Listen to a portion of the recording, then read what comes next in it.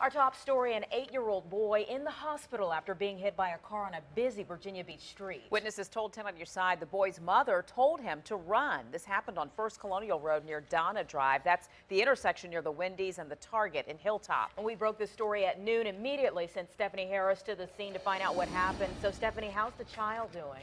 Well, Anita and Nicole, he is in the hospital, but he's going to be okay.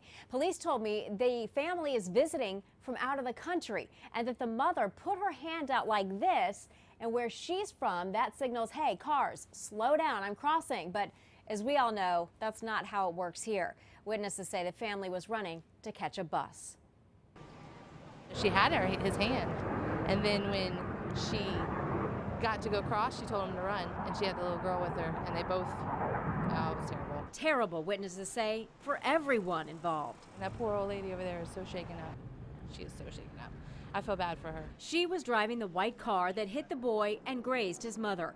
Police say she swerved and hit the blue car, which then ran into a third vehicle. No charges have been issued. And likely no one will be charged. Police say the family crossed right in the middle of this busy road. Not at an intersection or a crosswalk. Police say the boy's injuries are serious, but not life-threatening. Once they cut his shirt off, his shoulder blade was tore up, his back was, you could tell where the tire was at. Witnesses say his mother will also be okay once she gets past her guilt. Oh, she was in tears. She didn't know what to do. She was like a zombie. She was staring off to space. Stephanie Harris, 10 on your side.